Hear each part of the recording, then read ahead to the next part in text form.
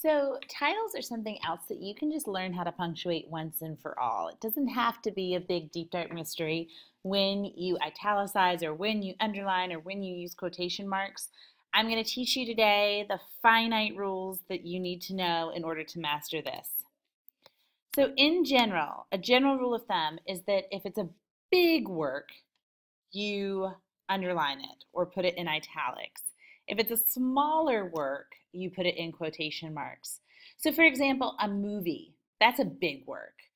So you would put a whole movie title in italics or underline it. A smaller thing though might be one episode of a TV show. That episode title goes in quotation marks. But the series would go in italics. So Big Bang Theory, right? That's a TV show. You would italicize the Big Bang Theory. But if you're talking about the title of a specific episode, that goes in quotation marks. So big things, italics, little things, quotes. But let me show you how this looks in a bunch of different types of writing. Almost all book titles, probably all book titles, go in italics or you underline them. Fiction, nonfiction. If it's a book that it's a collection of a bunch of different things, you also underline that. What's the difference between italics and underlining? Italics is for when you're typing, and underlining is for when you are writing by hand. You can't make your handwriting be italics. You can try, but technically it will never be italics. So if you're handwriting something, go ahead and underline that book title, and if you're typing, put it in italics because it just looks prettier. Plays, italics. A play is a big, whole, standalone work. So a play's title, Much Ado About Nothing, Romeo and Juliet, Fences by August Wilson, those are italicized. Newspapers and magazine names, online or in print, are italicized. So the New York Times, obviously, that is a big work that's made up of lots of different pieces. That's italicized.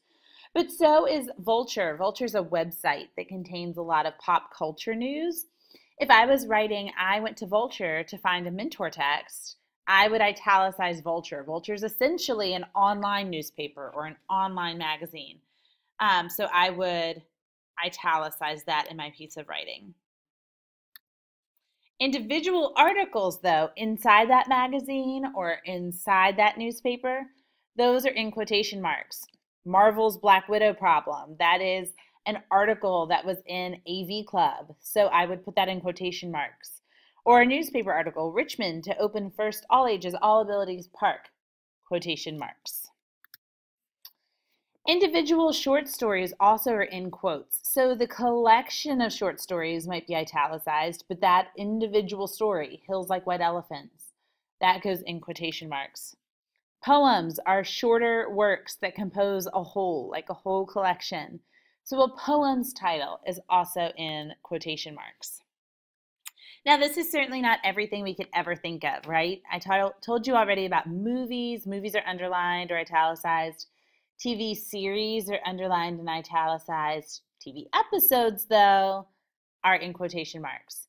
An album title is italicized, but a song title is in quotes.